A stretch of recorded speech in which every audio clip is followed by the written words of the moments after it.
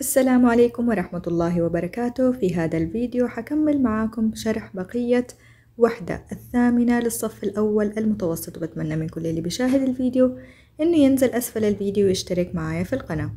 ونبدأ بسم الله بنمبر 4 وهو listening أي الاستماع. Listen to the conversation between the two friends.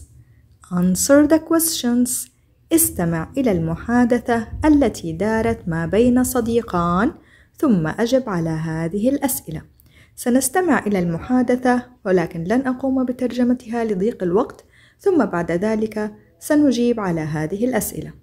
Ken, what did you do on Thursday night? I went out with James. What's he like? He's boring. He talked all the time. He never stopped. What did he talk about? His new car.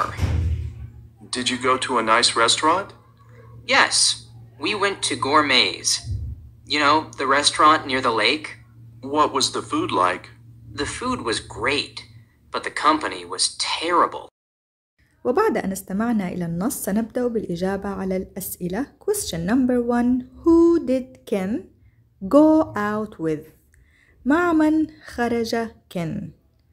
He went out with James. هو خرج مع جيمس. هنا حنلاحظ أن جميع الأسئلة كانت بصيغة الماضي، إذن جميع الإجابات أيضا سيكون الفعل فيها بصورة الماضي. Question number 2. Where did they go? وأين ذهبوا؟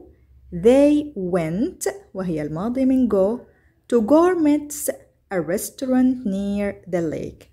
ذهبوا إلى مطعم غورمنتس وهو مطعم بالقرب من البحيرة. Number 3. What did they talk about? عن ماذا تحدثوا؟ They talked about James' new car. تحدثوا عن سيارة جيمس الجديدة. Question number 4. When did they go out? ومتى خرجوا؟ They went out on Thursday night. خرجوا ليلة يوم الخميس. Question number 5.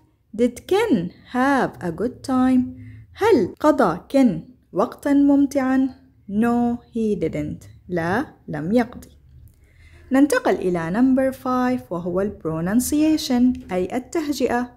Listen to the pronunciation of the past tense endings. استمع إلى تهجئة نهاية الكلمات التي كتبت في زمن الماضي. Then practice. ثم تمرن عليها.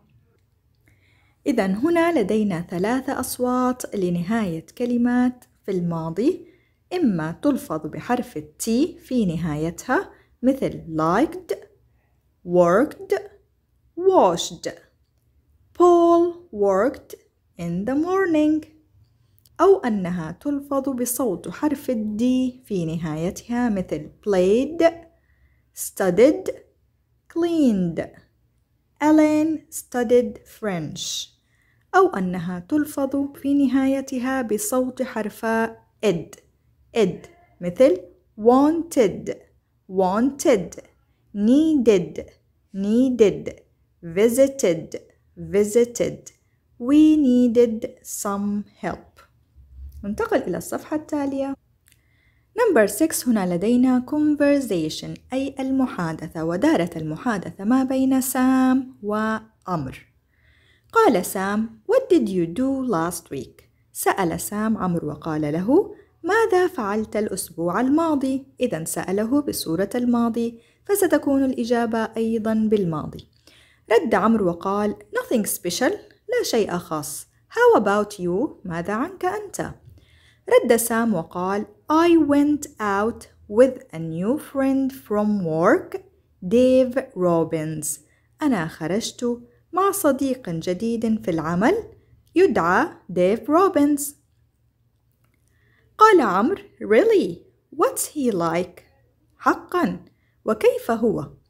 رد سام وقال He's very interesting but very demanding.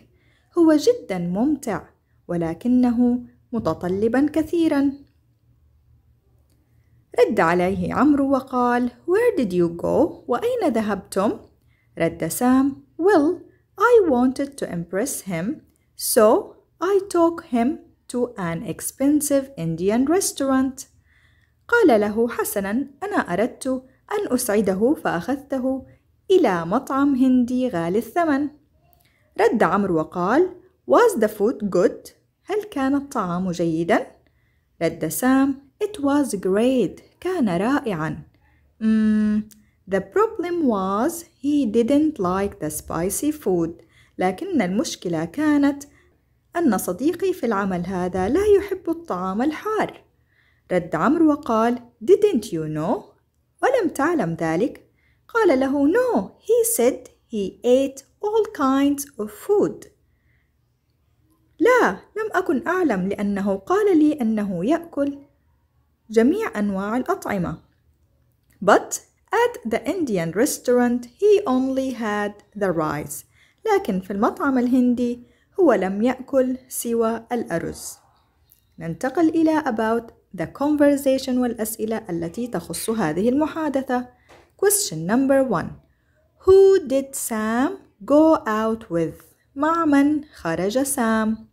الإجابة: He went out with a new friend Dave Robbins. خرج مع صديقه الجديد والذي يدعى ديف روبنز. Question number 2. What was he like؟ وكيف كان؟ He was interesting but demanding. كان ممتعاً ولكنه متطلب كثيراً. Question number 3. Where did Sam take Dave؟ أين أخذ سام ديف؟ He took him to an Indian restaurant. أخذه إلى مطعم هندي. Question number 4. What was the food like؟ وكيف كان الطعام؟ The food was great but it was spicy. كان الطعام رائع لكنه كان حار. Question number 5. Did Dave like the food؟ هل أعجب ديف الطعام؟ No, he didn't. لا، لم يعجبه. Question number 6. What did he eat؟ وماذا أكل؟ He only ate rice. هو أكل فقط الأرز. ننتقل إلى your turn. Ask your classmates about their activities last week. قم بسؤال أصدقائك في الصف عن النشاطات التي قاموا بها في الأسبوع الماضي. مثل ماذا؟ هنا نموذج للإجابة. Did you get up late on Saturday؟ هل استيقظت متأخراً يوم السبت؟ No, I didn't. ممكن أن نسأل أيضاً Did you go to your friend last week؟ هل ذهبت إلى صديقك الأسبوع الماضي؟ أو ممكن أن نسأل ونقول What did you do last week؟ ماذا فعلت الأسبوع الماضي؟ ممكن أن يجيب صديقي ويقول I visited my friend last week. وممكن أن يقول I went to the sea last week. وممكن أن يجيب ويقول I played football last week. وأيضا هناك إجابة أخرى يمكن أن يقول I went to the restaurant last week. ننتقل إلى number 7 about you. How good is your memory؟ كيف هي ذاكرتك؟ هل هي جيدة أم لا؟ Do you remember what you did recently؟ هل تتذكر ماذا فعلت حديثاً؟ هنا لدينا هذه الأسئلة نختبر فيها ذاكرتنا، هل هي ذاكرة جيدة أم لا؟ Question number 1. Did you drink water with your dinner last night؟ هل شربت الماء مع وجبة العشاء الليلة الماضية؟ إذا تذكرت أنك شربت الماء فستقول Yes, I did. إذا لم تشرب فستقول No, I didn't. Question number 2. What did you eat for breakfast yesterday؟ ماذا تناولت على الفطور البارحة؟